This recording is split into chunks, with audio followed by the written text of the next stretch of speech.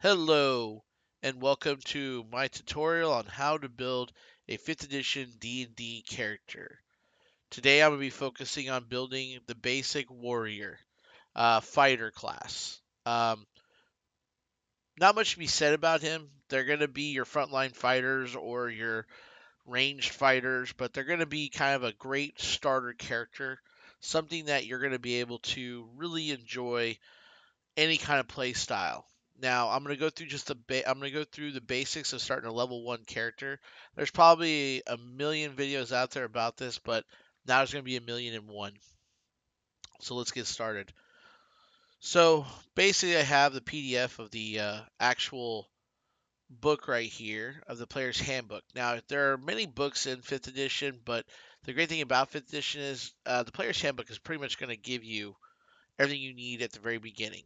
So we're going to stick to just this one. Now, if later on, if you guys decide you want more content or if you want more on this character and want me to elaborate how I feel about it, I'll make different videos later on about how I can increase the levels or go through different avenues and different backgrounds, many different pieces here. But we're just going to stick to the basic first level character. We're going to do the fighter.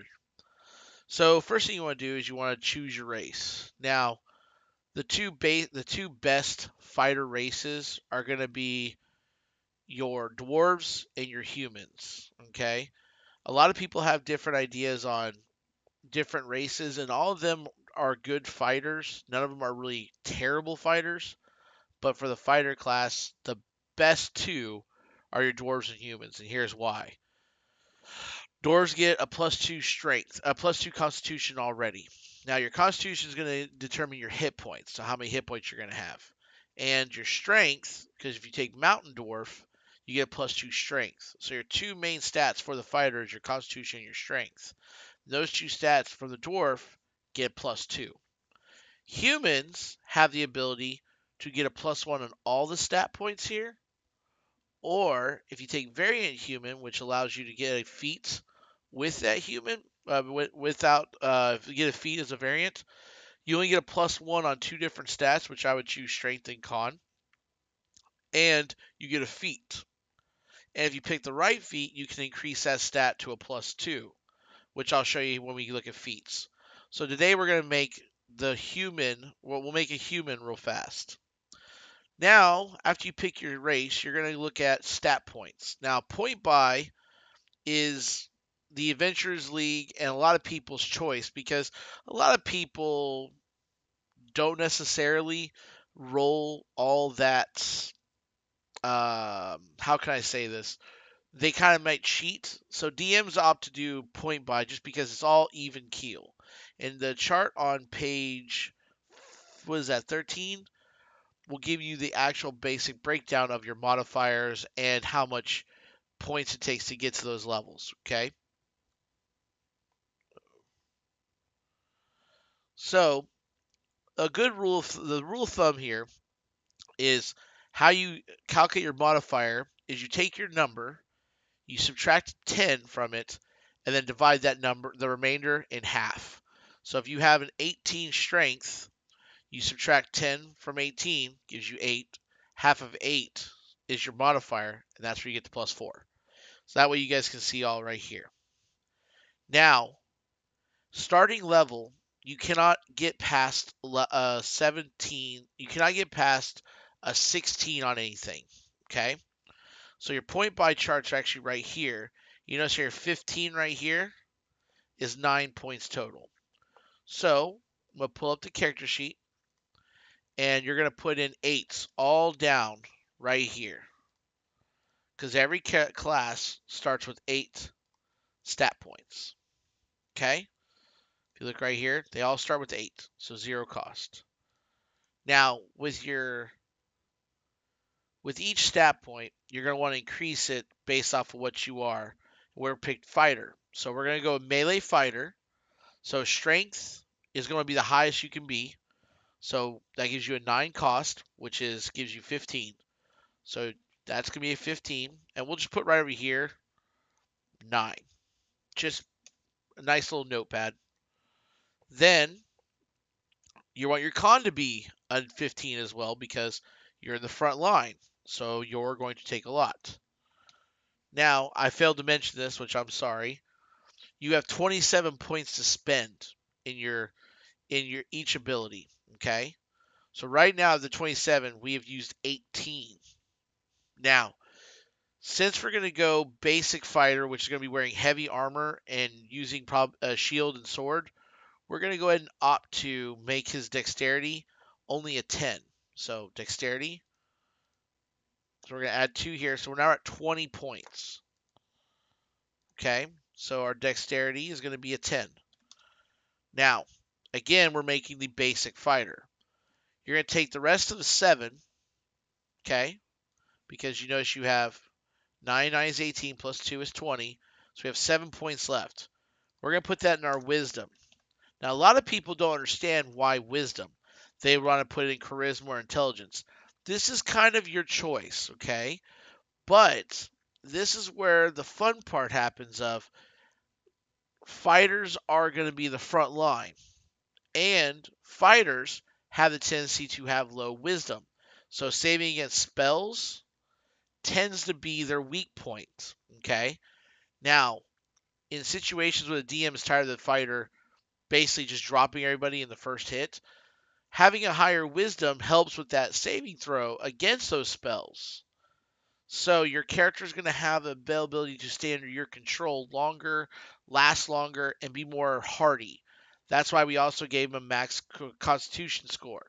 Again, more hit points, more survivability. So now we picked our stats, which basic fighters are easy. We're going to go down to the next chapter where they actually go into the races in depth. And we're going to go to human. Now, humans are the easiest. And we're just going to find the human right down here. And we're going to go by the basic stuff we need. Now, name-wise, I'll let you pick the name. Obviously, I don't need that to do in video. But you have different types of humans. So a great thing to do this will come into play when you do your backstory. So we're going to hold off on the names right now, but understand that names are broken down by regions. And physical attributes can change per region, just like any other human. But for mechanical reason, nothing else changes. Like no human's stronger than another human, no human's more hardy, no human's more intelligent, cunning, charismatic. Nothing changes. So we're gonna look at the human traits here. They start with your ability scores. All of them increase by 1.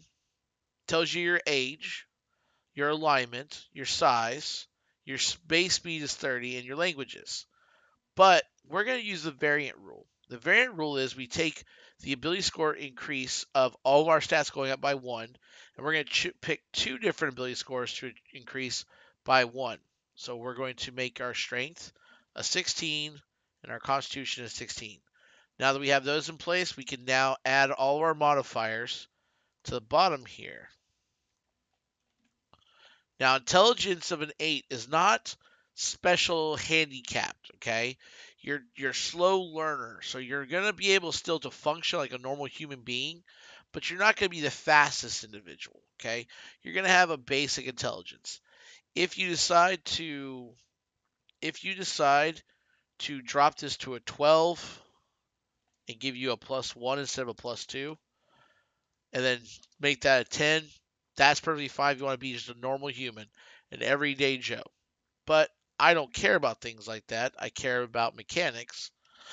So we're going to pump that back up to a 14, so our wisdom is a +2. Then our charisma is going to stay at -1. Okay?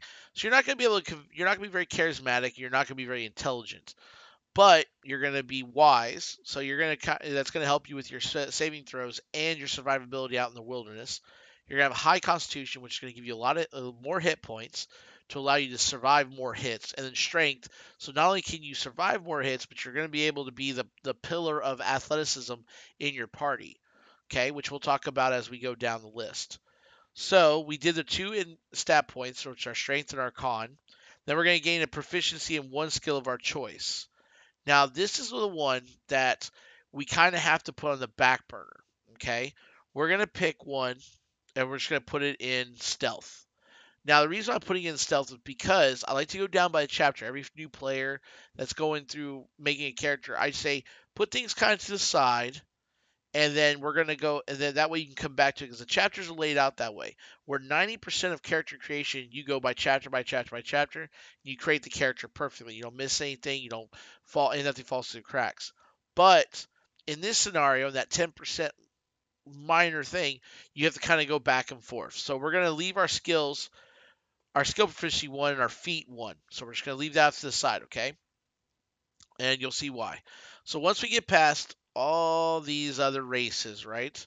Which I can do a thing on just races alone. Um, we're going to go right down to classes. We're going to skip past all these pages, and we're going to go right to fighter. And if I do believe say so myself, I do believe fighter is the next one. Okay. So fighter. Now you can read all the stuff you want about fighters, but essentially you're going to be the soldiers. You're going to be the pillar of the athleticism. Pick up any weapon. The best pop culture reference I can give you for a fighter is going to be, um, oh, I forgot his name. It's Val Kilmer's character in Willow is Mad Mardigan. I can't believe that. I probably lost some cool points with some people. But Mad Mardigan. So we're going to name this character. You know what? Just so we can do it. We're going to name him Mad Mardigan. Okay? And we're going to do fighter 1. That tells you level. Race, human. Okay. Now, this is going to be basically all the synopsis for a fighter and stuff like that. But if you instead of reading on this, you want to do something funner, rent the movie Willow, watch it, watch Val Kilmer's character. That is a fighter. He is Val Kilmer. Mad Mardigan is the essential fighter. Now, this is going to be the level breakdown of everything a fighter gets. Now, at first level, our proficiency is going to be a +2. So up here, where it says proficiency bonus, we're going to type in a +2. And then we're going to see fighting style and second wind. Okay? So in your character sheet on the side here, you're going to put fighting style. And we're going to do that. And then we're going to do second wind. Now, we'll go over in depth what these are.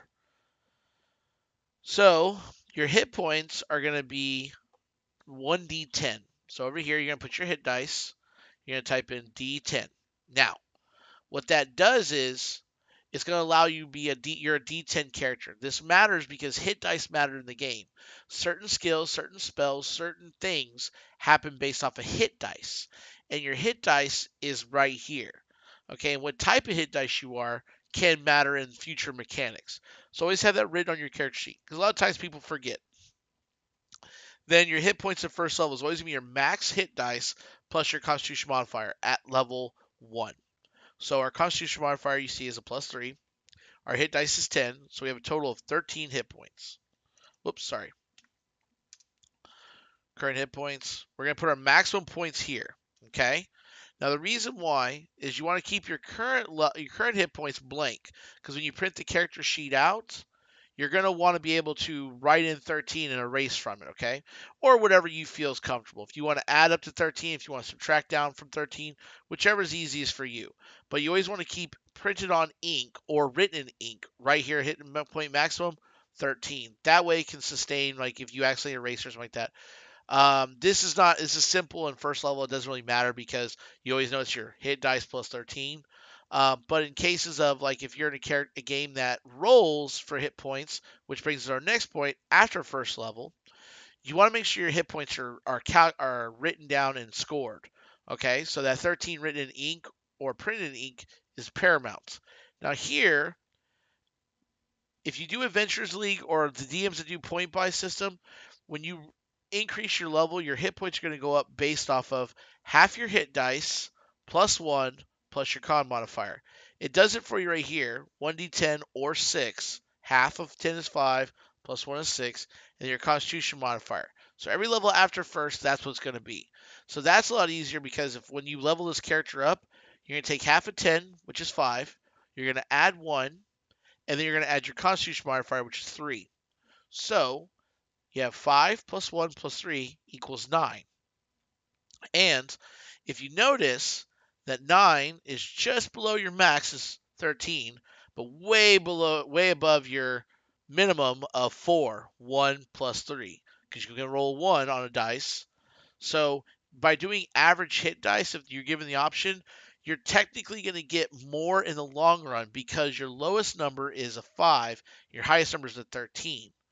And since you're in the 9, you're only 4 away from your maximum, but you're 4 away from your minimum. So never mind, you actually, it doesn't matter. That's average. Math. So I just like average hit dice. That way I don't have to worry about what I'm doing. So if they say, hey, roll for your hit points, I ask the DM, hey, can I do average? And they say no, they make you roll. That's fine. But I always take average just because in the long run, you tend to get more hit points. So fighter's easy baby mode. You get all the armor and all shields. Period. So every armor you're gonna get. Weapons, baby mode. All simple weapons, all martial weapons. Done. Tools are none. Now your saving throws will be strength and constitution. So right here, you click on your strength or con, and you know it's a +3, +2. So your strength saving throws is a +5. Your constitution saving throws are a +5. Okay? We'll go over saving throws later. But I guess we go over it now. Whenever you do a saving throw, it's going to be based off a stat point. Okay? So if you want to say you ingested some poison, okay? Your body's natural constitution is going to determine whether or not the poison takes hold of you. So you're going to take your constitution modifier, which is a +5, and you're going to fight that poison off with a +5 because you're already as a fighter, your training and who you are makes your body athleticism, but also your constitution, because as a human you're healthier, you have a better chance of fighting it than other fighters who are the same as you are. So that's where the constitution save throw comes in. Now, let's say you're trying to dodge a spell, like let's say fireball's casted. Well, that's going to be dexterity based. Now, as a fighter, again, you're the frontline fighter in the Spartan shield wall or the Viking shield wall. It's pretty much a shield wall from any dynasty. But what you want to look at here is you're not going to be very dexterous. You're going to be a steadfast and heavy character in the front. So your dexterity is only going to be a 0. So you're not proficient in dexterity. So when you do a dexterity saving throw, you're unfortunately going to roll with just your percentile dice, not with your modifier, which is a 0, and no proficiency added to it. That's kind of saving throws. I can sit here and talk till I'm blue in the face on saving throws, but until you start playing the game, saving throws won't make sense. The DM will just say, give me a wisdom saving throw, or a constitution saving throw, or a dexterity saving throw. The dungeon master will always give you that stat point you need, okay? And then skills. This is where we kind of bookmarked from previous. We get 1 from being a human, and if you look right here, choose 2 from acrobatics, animal handling, athletics, history, insight, intimidation, perception, and survival. Now, since you're stacked up on your strength, your con, and a little bit on your wisdom, a lot of people want to go ahead and they want to look for the skills they're not stacked up on. So they might do history or they might do intimidation, because if you look down here, your history is your intelligence and your your intimidation, is charisma. Now you think, oh, I'm going to know history because I studied war in my academy and things like that. Or I'm so strong and intimidating, I should have intimidation. And that's a fine, viable decision. But what I recommend is don't half-ass all, whole-ass one. So I stick to athletics, and I look for perception. Now, the reason why perception in athletics is because athletics, you already have a good strength. So without it, it's a +3. But when you add that proficiency bonus, you're now +5. And here's why this is important. Your party is depending on you to be an easy go-to for athletics checks. Okay? So you come up to a chasm. You got to make a jump to get across the chasm to throw the rope so that the people who aren't athletic can get across. Your brain people, okay? Like your wizard, your cleric. These are people who aren't very athletic. So they're depending on you to get across that chasm or that gap. And that's where you want to make sure your stat of athletics is high enough to where it's an easy win. So I always stack that up. And then perception is, do you get sneaked up on? People sneaking on you. So having a +4 really helps. Now here's the best part.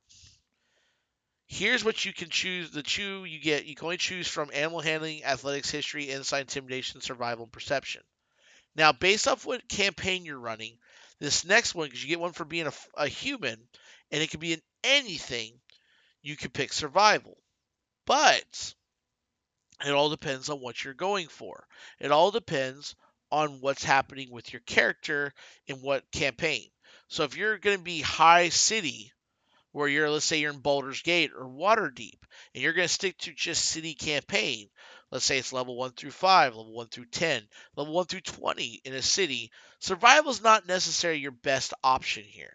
Okay, but if you're going to be a mixture of city, dungeons, caverns, on the ocean, etc., then survival is a good one to have. Also, knowing what your other players are playing is going to have. If there's a ranger in your group, maybe survival is not something important to you. So you take that off. Now, my personal opinion, I always do insight. Okay? The reason why I do insight is that way I know who people are lying to me. Because you're going to have a face of the party. Every campaign's going to have a face of the party. But everybody who's listening to the conversation will be able to hear, can roll an insight check. So if, say for example, someone's talking to you, right? And you're thinking, man, this doesn't sound right. That sounds like they're lying to me. That's insight. Okay.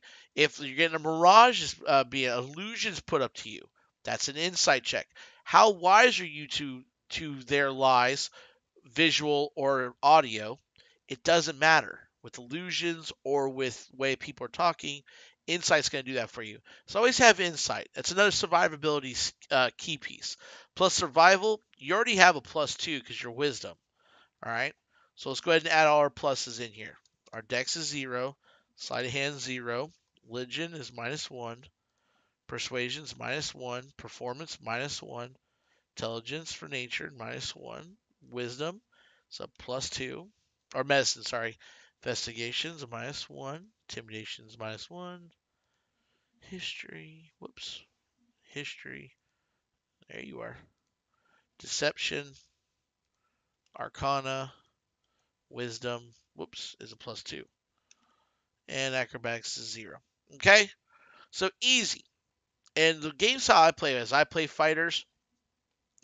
This is what I like to go with. I like to make sure both sides of my character, their stat points and their skill points are in my favor, and how I'm going to play my character.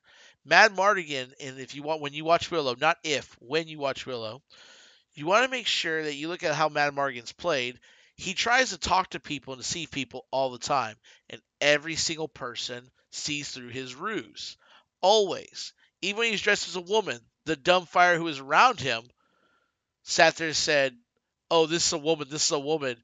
And everyone kind of saw him as a woman, but the moment he showed them their face because he had his face covered, they immediately knew that's not a woman. And then all of a sudden, it's a funny scene in the bar. Can't wait for you to see it.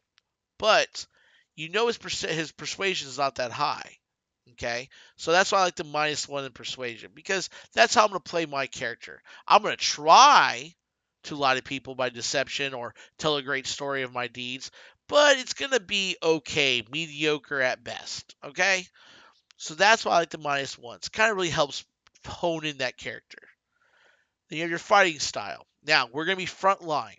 Okay, so a lot of people like to use defense. While wearing your armor, you gain +1 bonus to AC. Now, that's something kind of good at the beginning of the game. Okay, and statistically, you can look at it as, okay, I'm going to take less damage over a period of time because my AC is higher because they're going to miss me more often. But when a marginal piece of a +1, and that's a very small percentage that skill is going to be used, I always recommend dueling. When you're wielding a melee weapon in one hand and no other weapons, and you gain a +2 bonus to damage rolls with that weapon. So we're going to use dueling. Okay, so I'm just going to Control C, and we're going to go fighting style. clean it up a little bit.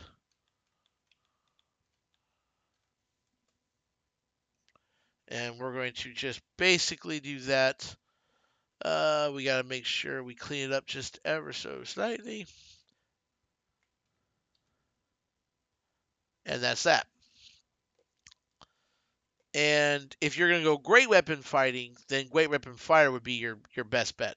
The two I use all the time is going to be dueling and great weapon fighter.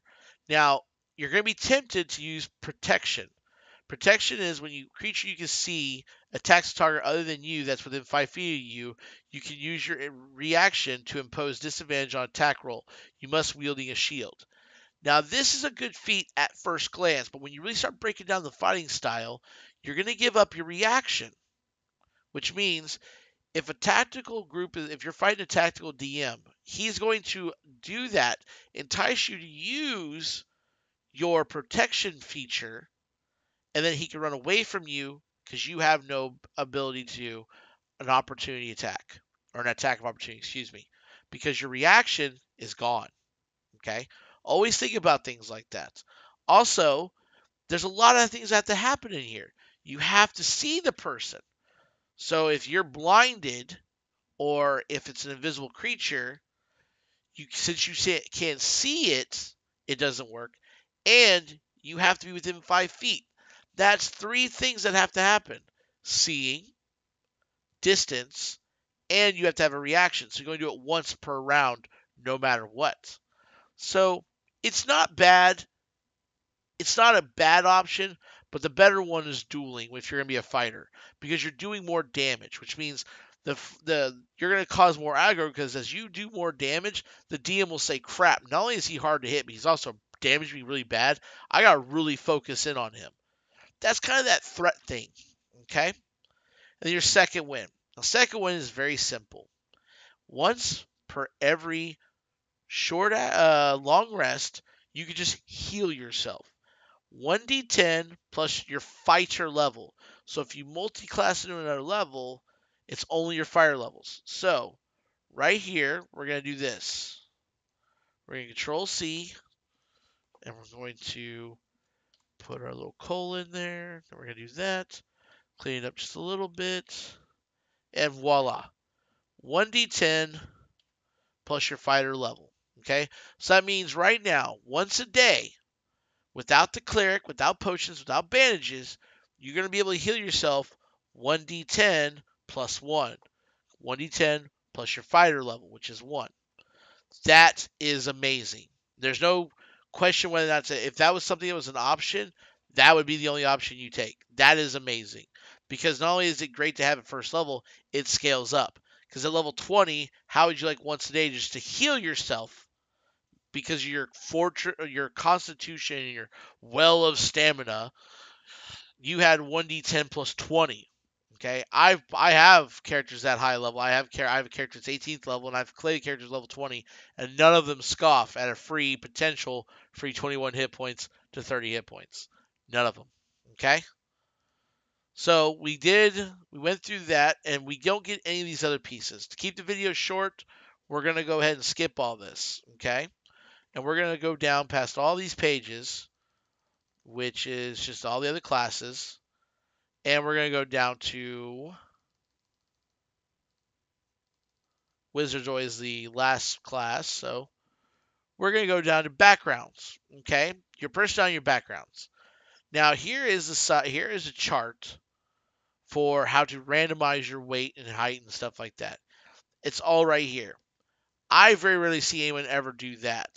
So on the second page of character details, we're going to do age 21, height. We're going to estimate Mad Mardigan was 6 foot. Okay.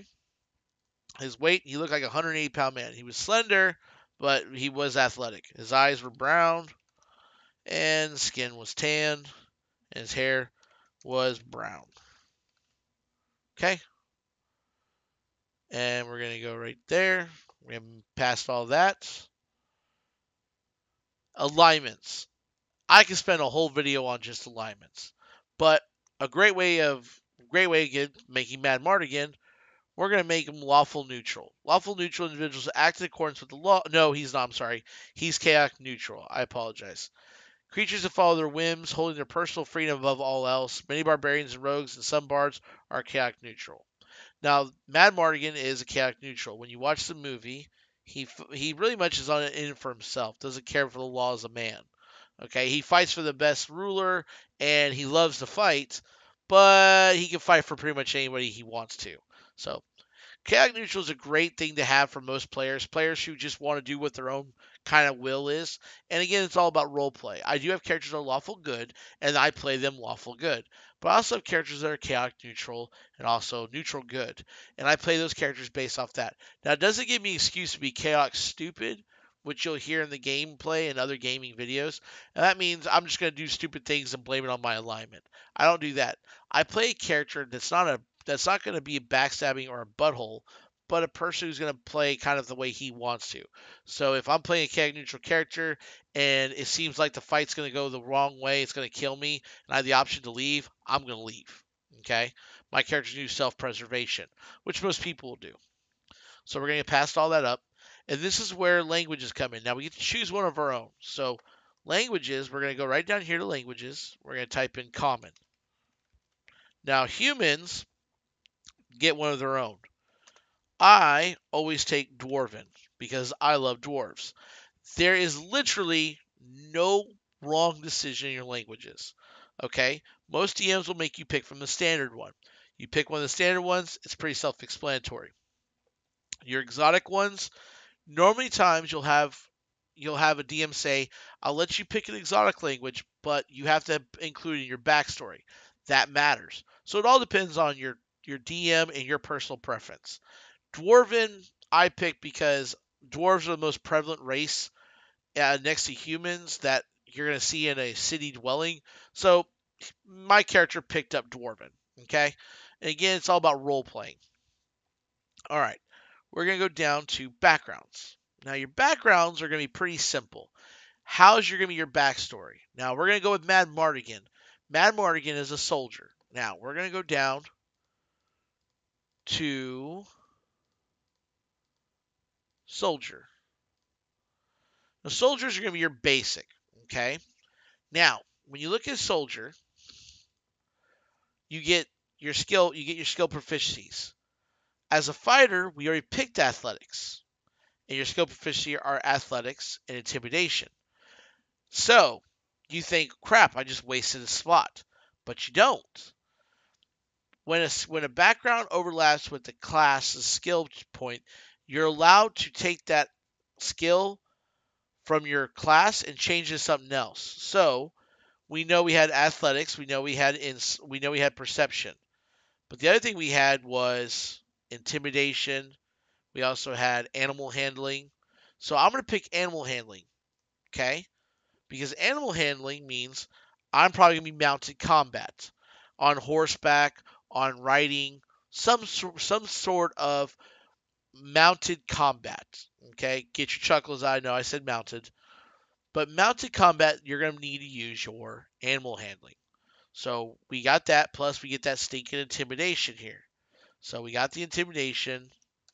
We're going to have a +1 now to intimidation. Because we have a -1 for our charisma, but we have a +2 proficiency bonus. That means our proficiency now is a +1. Tools and proficiencies. One type of gaming set and vehicles land. So my guy is going to be, we're going to go over here to the proficiencies and languages. We're going to type in tools. And we're going to say, was it tools in gaming or just one type of gaming set? I apologize. It's actually gaming. So we're going to type in gaming set and we're going to put cards. Why not, right? So he's going to play cards. And vehicles land. So we're going to type in tool. We're going to type in proficiency dot vehicle land. And what that does for me, I spelled vehicle wrong because I'm not smart. What that means is whenever you're using a land vehicle, Okay, you're able to allow to add your proficiency bonus, which is a +2. Okay, and the DM can say it might be a dexterity, it might be something else, but no matter what it is, you're gonna have a +2. Now, if it's a proficiency that requires that you have a -1 to your stat point, you're gonna have a +1. But every time you use land vehicles, you're gonna add 2. Your equipment are pretty self-explanatory. We're just gonna Control C and Control V your equipment right here. Okay.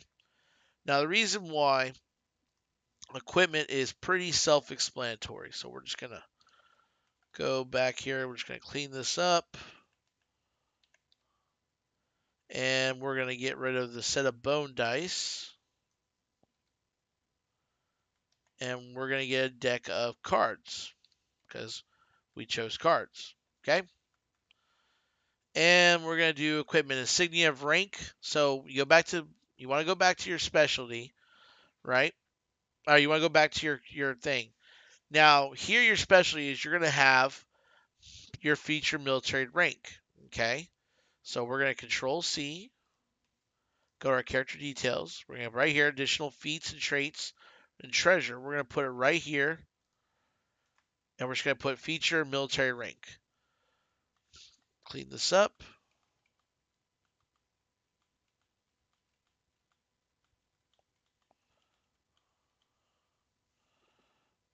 We're going to comma. Just going to clean this up. Okay. So that gives me time to talk to you about this. Now, if you're a person of chance and luck, you can roll for your military rank. Okay. Officer, scout, infantry, cavalry, and healer. All right. Quartermaster, standard bearer, support staff, cook, blacksmith, or the like. This is kind of your choice. I'm a kind of guy who likes to choose my own destiny. I don't like random fate, but does happen because this game is a lot of random fate. The dice are telling a story. So I always pick officer. Now, don't let the dice tell you if you on your backstory want to be part of the infantry or cavalry, be part of the infantry and cavalry, quartermaster, stuff like that. But put in your backstory. How were you in the military? Why are you an officer? Why did you leave there? Maybe your platoon died. Maybe you served your purpose. They said you're now able to go live a life of your own, or you thought you were lost in combat. And you lost your ways. There's many different stories you can go with here with being an officer, infantry, cavalry. Doesn't matter. Maybe your lord died and the new king was like, hey, I don't want you guys around, so just go away. And you're like, okay, now you out wandering the land. But I always pick officer for me just because I like it. It's just my personal preference. So I'm going to put officer right there, comma.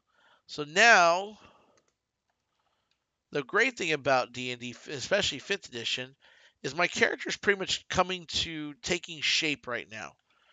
Okay? I believe Madame Morrigan would have been an officer in in a military background. You know, kind of nice. People will know him if you when you watch the movie. He was known for his notoriety and not his positive way of thinking. So when he met Eric the Red, Eric was like, "Oh, you deserve to be in there." So Eric, the general of the army, knew him, and he would only know his officers because generals don't know all their soldiers by name and have a strong opinion about those people. So I'm ascertaining he was an officer. Then suggested characteristics. Now, this is for people who need help in creating a character. I don't scoff them. I never tell my players they can't use them, but I do try to encourage you to come up with your own personality traits, your ideals, your bonds, and your flaws. It's pretty self-explanatory. Uh, for example, your personality trait, I'm always polite and respectful. I'm haunted by memories of war. I can't get the images of violence out of my head. I've lost too many friends. I'm slow to make new ones. These are all kind of your own personal way. But 5th edition D&D, the writer said, "Hey, let's help you out. Let's put some ideas here." So I'm going to skip that because, quite frankly, that's personal preference. Now, equipment. Your DM is going to tell you how he or she will want to do your equipment. When it comes to your funds, you're going to get a funds base right here. Okay, fighters are going to get 5d4 times 10. So that means you're going to get a minimum of 50 gold up to 200 gold. Now, a lot of people think, well, that's a lot of money because the bard gets 200 gold, and the barbarian only gets maximum 80 gold, and I can get a maximum of 200, and monks only get 20 gold to 5 gold. But that's kind of why they did it, because a starting equipment cost for your fighter is going to be high. Okay, so based off what your DM is going to allow you to do, some DMs go back to your starting class and get the equipment that starts with the equipment because you're fresh out of the academy, or you're knocked off the battlefield and only give the basic equipment, whatever it might be. Um, you could be the one where you just finished the academy, you got 200 gold purse, you went and bought your stuff, and that's what you finished with. Or some DMs might be that meat grinder, hard style gameplay. You start with nothing. So it all depends on that. But just for the point of completion, we'll go right back up here to fighter, and we're going to go right to the equipment page. Just CC fighter.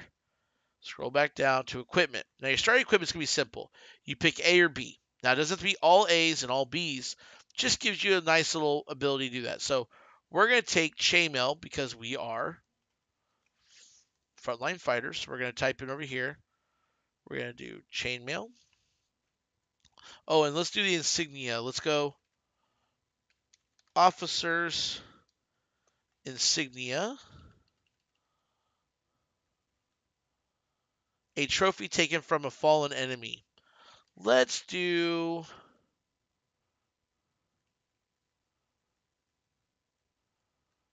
a broken dagger.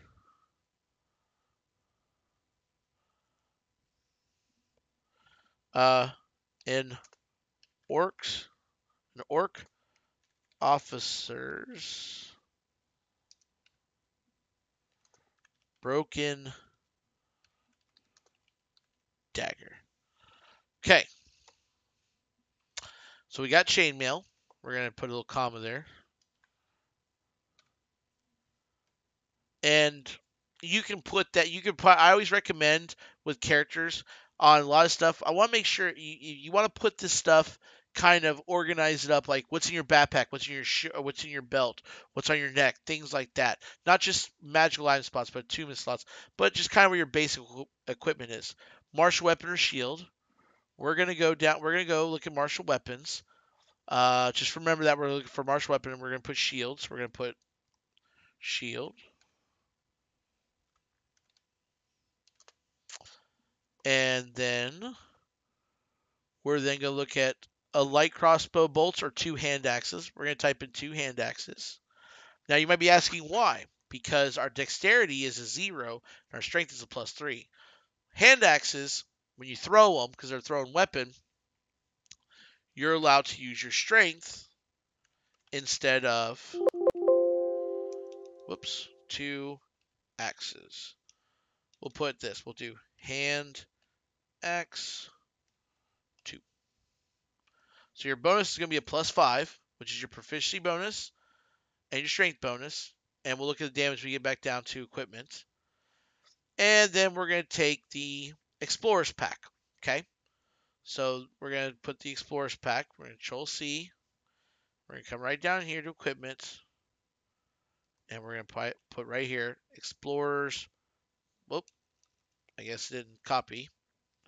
Explorer's Pack. Okay? Now this looks like a jumbled mess, but it's coming together. We're going to go back down to our equipment page. Whoops, went too far.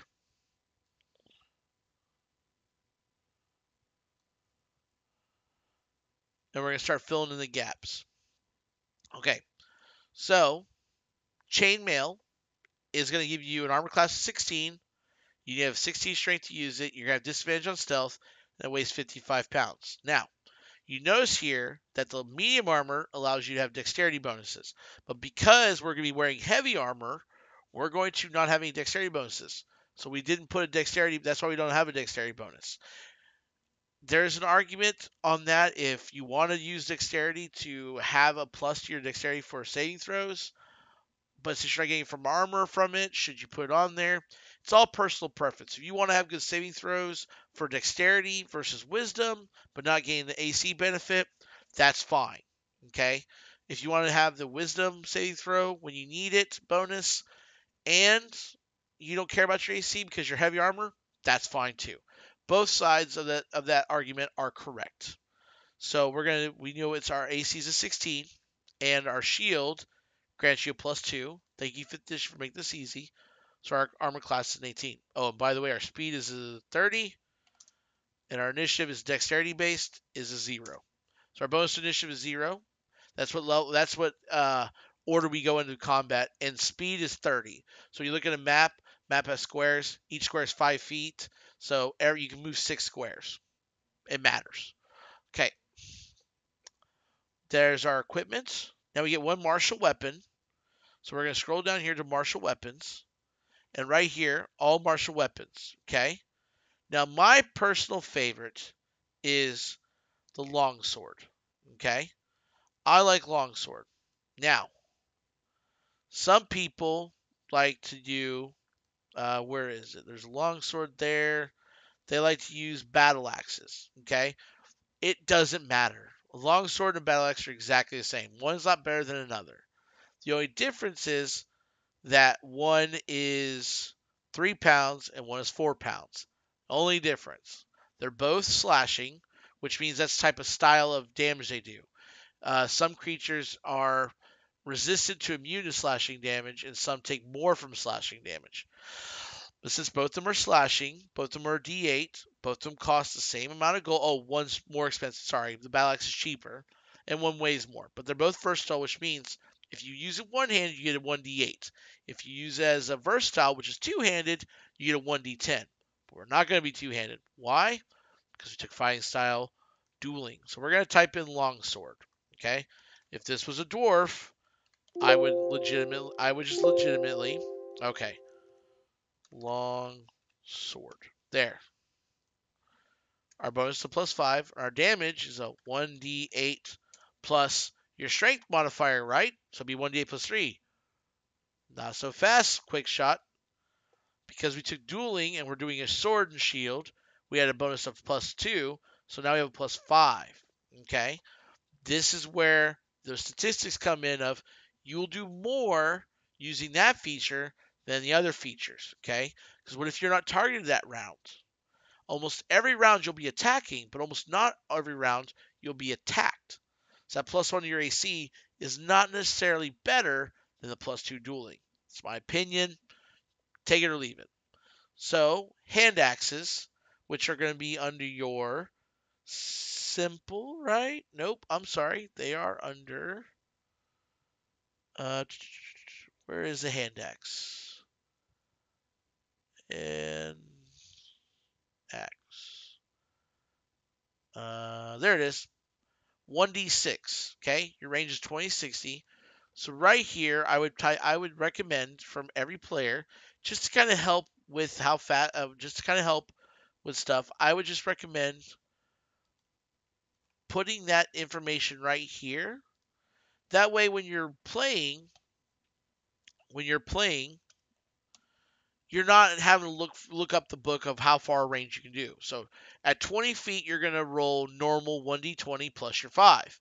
At 60 feet, up to 60 feet, because your maximum range is 60 feet, anything over 20 but below 60, you're going to roll a disadvantage, which means you roll 2d20s, take the lower of the two numbers. Now, you're kind of wondering why is there +5? Because of fighting style, dueling. I should put a comma there. Thanks for noticing that. When you're wielding a melee weapon in one hand and no other weapons, you gain a +2, which this is considered a melee weapon. So, if your DM says no, that's the DM's choice, but just throw it out there or don't, your choice. But technically, it does work. Okay? You're going to get that same argument in Great Weapon Master, but I'll let you figure that one out or wait for another video when I do that one. So now we're done with equipment, right? We picked out our token, but now we need to find our Explorer's Pack. So we got our armor, we got our weapon, we got our shield. Now we're going to go down to Explorer's Pack. So right here next to packs, we have the Explorer's Pack. This is where I recommend just copy and paste. Okay? And you notice that I wasn't the only one who thought about indicating where things are. It says right here, the pack also has 50 feet of rope strapped to the side of it. So here's what I recommend. We're going to delete Explorer's Pack, because we know we got that. And then I take backpack, and then I'm going to put I'm going to put a bedroll. Actually, I'm going to put the bedroll up here, down by I'm going to put the bedroll by the actual rope. And I'm going to take this. This is what I recommend. As a DM, I recommend to all my players this. I'm going to parentheses. Everything the backpack has is going to be the parentheses. So my mess kit, my tinder box, my 10 torches, my 10 days ration, and my water skin are all going to be in the backpack. Okay? And then I'm also going to have 50 feet of hemp rope attached. Rope strapped to the side with bedroll underneath. Okay. Now, your officer insignia is going to be on your person. So I would recommend putting that up here by your shield. Okay. So actually, you know what? We'll just do this. We'll cut and paste. Control X. And then we're going to Control V. Oops, I missed the O. That's okay. Put a space. Now, what I'm going to do now is, whoops, let's get that all cleaned up. Underneath. Okay. The officer's broken dagger in boot. Okay. The deck of cards is going to go up here. Deck of cards. Because again, that's going to be in your backpack.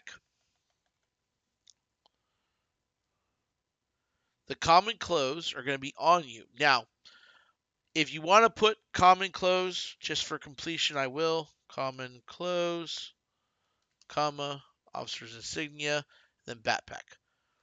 What that's going to do for you is set of common clothes.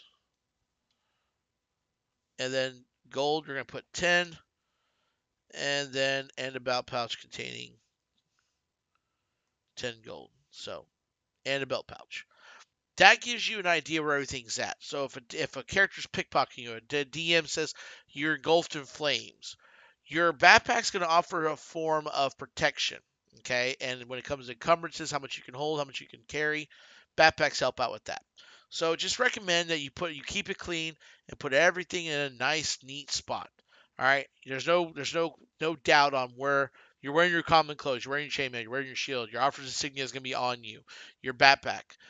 You can have your officer's insignia buried in your backpack because you're ashamed of it, but you don't want to throw it out because you felt like you earned it. You can be wearing it loud and proud because just because your lord's dead doesn't mean you don't want to show that you were an officer in his army. Whatever it might be, it's totally up to you.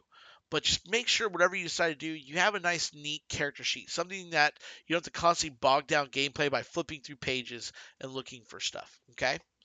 Just helps things out. That was pretty much it for all of that. And if you want to look at kind of like what all these are, they're kind of cool. You can add to them. You got 10 gold, but I recommend keeping the 10 gold.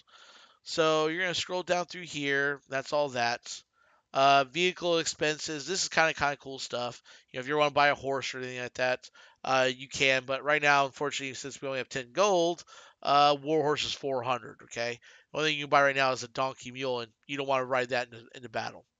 So we're going to scroll past all that, move past all that. Trinkets is kind of cool. You can pick trinkets if you want to. And then that's that. Multi-classing we won't get into because you're not going past level 1, but we are going to go to feats. Now, I could spend probably 2 or 3 videos on every feat you could get. Here's what I recommend. The feats I would recommend. Okay? Depending on what kind of fire you're going to play, whatever you're going to do, dual wielder is definitely one you want to look for. You get a bonus to your AC. You also can use 2 weapon fighting, even one-hand melee weapons aren't wieldy, aren't light. So that means you can wield 2 long swords, 2 scimitars, 2 axes, things like that. If you're going to play a Viking character, I recommend dual wielder, okay? And because you're whipping your blades around, you get a +1 to your AC. You can also draw and stow one-handed weapons when you would normally be able to, or draw and stow only one. So this way, when you're drawing weapons because you were talking, and all of a sudden, uh, DM says roll initiative. You're like, crap, I wasn't wielding my weapon. You now got to pull it out, and you have both of them instead of just only one at a time. So dual wield is definitely something you want to have if you want to go that route. But because of who we're playing, we're gonna look at a feat. Um, we're gonna look at like feat durable. Durable is gonna increase my constitution score by 1 and a maximum of 20. That's a way that some min maxers will do is they'll decrease this down to like a 15, for example, and that gives us 2 more points. That gives us more points to increase something else. So they might increase their intelligence to a 10, okay, and then increase that with the feat up to 16. That's an option. That's something really cool. And when you roll your hit dice to gain hit points, you're gonna get the maximum number. So what that means is whenever a cleric wants to heal you, he doesn't roll the dice to get your hit points back. When you roll your hit dice to gain hit points. So every day you get to roll between long rest, you have short rest. Your short rest, you can use your hit dice to heal yourself. Instead of rolling them, you get maximum. That's not bad, but the real reason why you get that +1 con. We didn't do that in this situation, so I don't get it.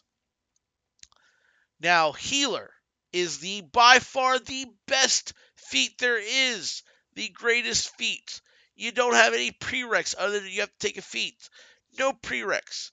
You get a healer's kit. Healer's kits are in the equipment. They're like a gold, 5 gold. They're not expensive whatsoever. You can buy 2 of them right now if they're 5 gold. And as an action, you can spend 1 use of the healer's kit, which they come with 10, and you can tend to a creature and restore 1d6 plus 4 hit points and an additional hit point equal to the creature's maximum number of hit dice. So, what that means right now, from non-magical ways, you can heal someone with the healer's kit 1d6 plus 4 plus their hit dice. So the minimum you can heal for right now is 1, 4, and 1 is 6. If you rolled a 1 on the 1d6, you're still getting them 6 hit points. And since your character, who has a lot of hit points, has 13, you get a free half your hit points. So this is not from a potion. This is not from spells. This is not a really hard to find item. They're very common. And here's the craziest part. We're going to remember page 156, okay? And we're going to have to remember 156. It's really the healer's kit. And the healer's kit is right here. Healer's kit. Oh, where did you go? Herbalism kit. No, it's up here. Healer's kit. I know it's not for order. Healer's kit. It's a kit is a leather pouch containing bandages, salves, and splints. This kit has 10 uses. As an action, you can spend one of the uses of the kit to stabilize your creature and 0 hit points without needing to take a wisdom medicine check. That's it. It's 10. 10. Here's the best part. We go back to 156. Instead of it doing that, when you use the kit to stabilize your creature, it also regains 1 hit point. If they're dying and you use it, they get 1 hit point. So you use this thing, give them 1 hit point, and use it again, because let's say they can't use only once per long rest or short rest. You then increase the healing by 1 for a dying creature. So character's down. He's 0 hit points. You run up. You take out your healer's kit, your pouch, and you bring out lavender, or you bring out a splint and bandages, whatever. WoW style. And you go, I'm going to stabilize the character. He gains 1 hit point. Now I'm going to take another use of my healer's kit, and I'm going to dump into him 1d6 plus 4 plus 1 per hit dice. That hit dice thing, when you're let's say you're level 5, it's 1d6 plus 4 plus 5. So the 4 and 5, the plus 9, is not a variable. It's constant. This D6 is the only variable. And after After second level, the constant is bigger than the variable. How fucking cool is that? So I'm gonna get healer. And also I use it for my backstory of Mad Mardigan, because he gives Laura Dannon, everybody out there in YouTube world, or the one person who's watching my video, what does he give her? Da-da-da! Blackroot. Look at it. It's a great scene in the waterfall scene. So you can add all this stuff to it, the flavored text and stuff like that. That's no big deal because, quite frankly, why not have it? It doesn't hurt anything. But I do recommend you keep it clean by not killing the space between these, like keep these bullet points down away from each other, just so you can kind of see it and it's easier for you to read it during battle or during a game session. Just nice to have. You don't have to worry about like flip through the book and stuff like that. And it never hurts to have either an intricate knowledge or copy and paste a healer's kit on your character. All right. With that being said, we're going to go back up to 142 if I'm not mistaken. That was the healer's kit. Boom, 142. We're going to go back up here. Look at the healer's kit. And right there, like I said, 5 gold. So 5 gold. We're right down here. Inside our backpack, healer kit. And we're going to type in this. This is what I recommend. I would do underscore a couple times /2. So if you write 2 here, you could then make a 0 with pencil. Again, it's just kind of nice to have. And then I'd recommend for anybody right here in this area, I would highly recommend that you write out in pencil all your players' names because each player you use it on is going to be able to do it once per short rest. And that way the DM knows you're not trying to trick them or something like that. Because I guarantee you, one of two things happens every time you use that feat. One of two things, guaranteed, 100%. 100% golden guarantee. Either DM knows about the feat and says, "Oh yeah, you got the best feat there is," or two, they don't know the feat and they will fight you. They will argue with you. They will get upset about that, and they will make sure you're tracking it.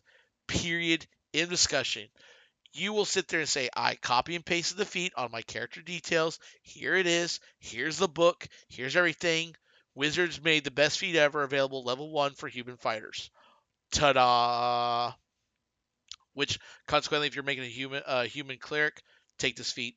If you don't, you'll regret it.